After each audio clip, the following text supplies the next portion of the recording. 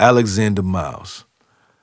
3 years after 1884, Alex Miles made automatic elevator doors. People rode lifts to get to their designated floor. Sometimes they'd forget and have a devastating fall. So while the operator or the passenger in motion, whoever rode it had to sadly manually close it.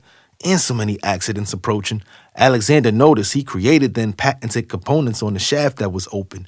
He improved on the mechanism used with the flexible belt that was attached to the motor of the elevator cage, and he had drums positioned just to indicate the raise. He invented what was made because his daughter almost fell trying to step into the space. Coincidentally, her name was Grace. Now outcasts can celebrate with me and you. Alexander Miles was also a barber, so not only did he raise you up, he cut your hair sharper. Inducted in the Hall of Fame in 2007, he took an elevator ride all the way to heaven. Happy Black History Month. Thank you.